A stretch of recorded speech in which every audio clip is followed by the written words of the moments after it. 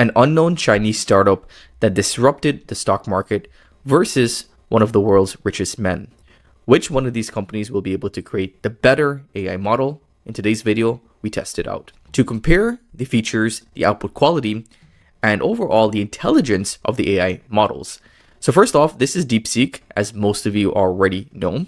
And I've given it the same prompt, which is to write an in-depth, informative, human-sounding, engaging SEO-optimized article, blah, blah, blah. I told it to include list tables, external links to relevant high authoritative websites, be at least 2,000 words, including an engaging hook. And at the end of the article, write a title, made a description, and include 4 image prompts. And 1 will be a cover image. And also to visualize the data through HTML elements and include blog quotes and so on. So a pretty robust prompt that I've given it. And it's going to be interesting to see how much of these things it's able to follow. So on DeepSeek, I am using the DeepSeek R1 and the search feature. So both I'm using. So due to technical issues, the search service is temporarily unavailable. Okay, that's fine. So we get some HTML here of the actual article. And then we get the SEO optimized title and we get the image prompts. So let's actually go ahead and run this on Grok 3. I wanted to make sure DeepSeek was actually going to work, and it did, which is good. So now let's go ahead and run this on Grok 3. And instead of using the Think model, I'm using the Deep Research model because this is an article that is going to be more up-to-date. It's on melanoma 2025 cutting edge research. So I want to get more up-to-date information and see which model is actually going to give me better outputs. So that's thinking. While that's thinking, let's actually go ahead and copy this over. We're going to head over to Mark down to HTML. And then we are going to convert this content. Okay, so melanoma research 2025. In 2025, melanoma research isn't just about treating cancer, it's about outsmarting it. Welcome to an era where science and survival converge. That's from Dr. Martinez. Melanoma, the deadliest form of skin cancer, has long been blah, blah, blah. From AI-driven diagnostics to CRISPR-based therapies. Why 2025 is a pivotal year for melanoma. Top 5 breakthroughs. Next-gen CRISPR liquid biopsies. This is cool. I haven't had this before. A nice little box here. That's nice. I like that. And then 4 AI in diagnosis, combination therapies, visualizing the data. So we actually get a little chart here, which is not bad. The future of melanoma and a conclusion. It's less than 500 words, which is definitely not very long. In terms of readability, it has a score of, I think I just saw grade 9. I don't know where it went, but yeah, it has a score of grade 9, which is not bad. Yeah, grade 9. So that's pretty good, pretty readable.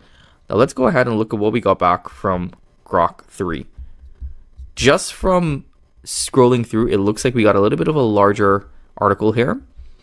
So key points, and then what is cutting edge research, where to learn more, and then we get a comprehensive analysis again. So that's interesting. I think it was summarizing the information, and then it actually went ahead and wrote the full article again. Hopefully include that information. It did include external links. In terms of the actual article, it's pretty decent. We get what is melanoma, why does research matter, cutting edge research, and we get some background information. Get some different technologies that are arising for this specific skin cancer. And we get some additional areas of research, future directions, stat insights, conclusion, and we get some image prompts, and we get the key citations. So this was the article from Grok 3. I just want to make sure that these links actually work. Okay, so these are working. Let me test another one. So National Institute. That's great. That's great that these links all work. And overall, the article isn't the longest, but it's pretty good, I would say.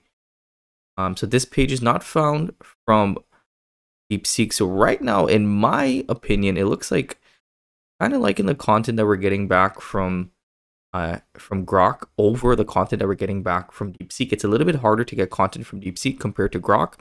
So what I did was now, after I generated the content, the first draft, I then told it to expand this article to be 1,500 words.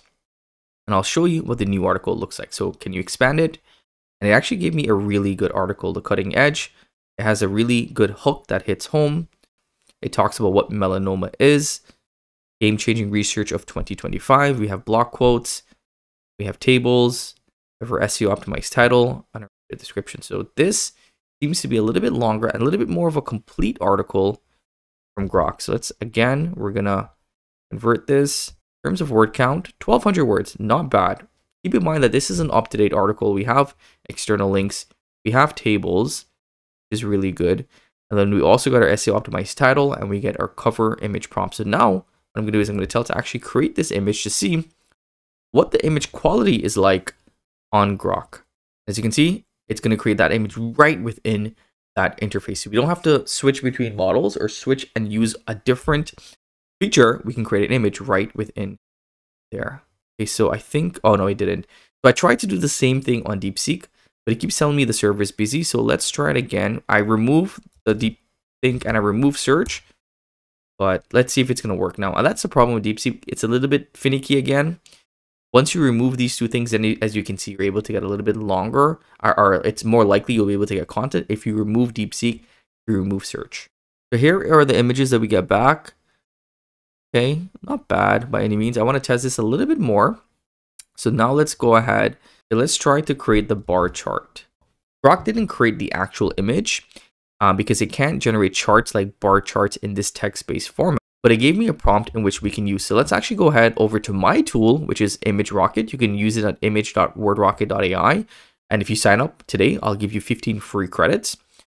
And let's use the, well, you go to social media, we'll use the landscape mode. And then we're going to use the second model, which is slower and gives us the best results. And then we're going to generate the image.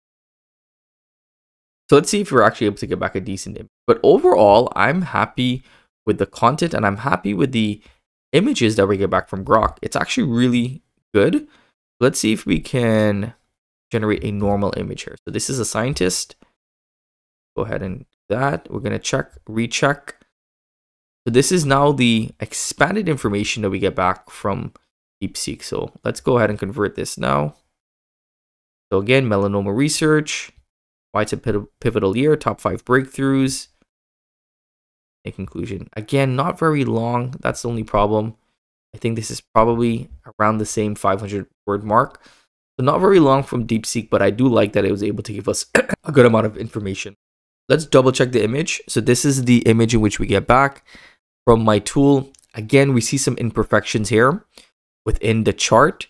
That's going to be expected with any sort of AI, but it did get some of the words correctly, but we see that it is a little bit finicky. So that is something that we're working on. I've created a text with image generator, and this actually works really, really well. If I go through my history, as you can see, we were able to generate some really high quality. These are thumbnails that I was testing out. But as you can see, this is really great because the images look well, text looks well. It's very, very, very engaging. You can see here, you can create Pinterest style pins. You can create reels, the Pinterest style pin which I created. So a lot of really cool images in which you can create using this tool. Again, if you want to try it out, just head over to image.wordrocket.ai and I'll give you 15 free credits. But here's the image of the scientist that we got back. This is solid. This looks really, really good. I must say, I'm impressed. Great job, Elon. This looks great. The text was great. The images are great. I think X has done a really good job with this model, and I see it getting a lot better, being one of the top models in comparison to ChatGPT, Claude, and some of the other bigger. Hope that you guys enjoyed today's video. Hope that you enjoyed this comparison. Let me know your thoughts below. I will see you in the next video. Take care.